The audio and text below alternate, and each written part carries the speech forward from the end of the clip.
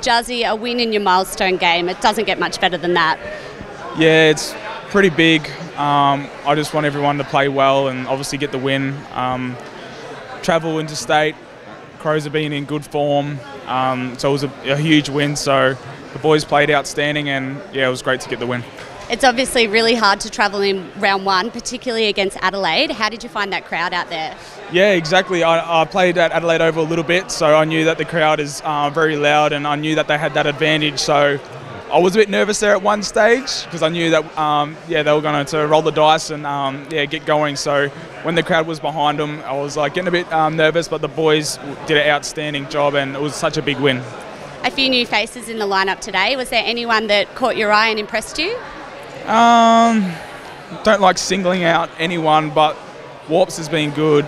James Cousins, it's Jack Scrimshaw, debut for him. So I thought everyone just played a great game, and to come away with the win was just amazing.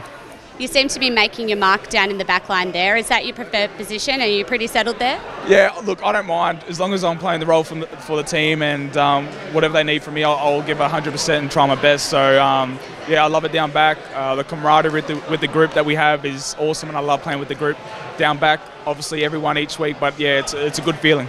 Well, congratulations, Jazz, and well done today. Thank you very much.